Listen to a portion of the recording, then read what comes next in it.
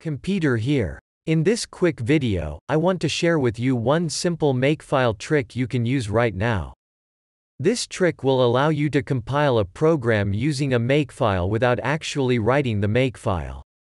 Here's how to do it.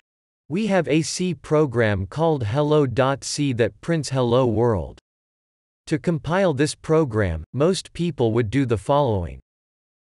However, there is a faster, perhaps the fastest way to do this. You simply have to type make, and the name of your program without an extension.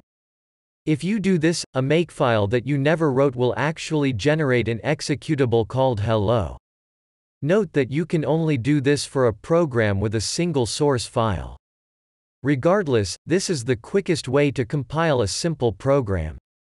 If you want to learn to create a Makefile for more complex programs, please check out my basic and advanced tutorial on Makefile. That's it for me today. Computer signing out.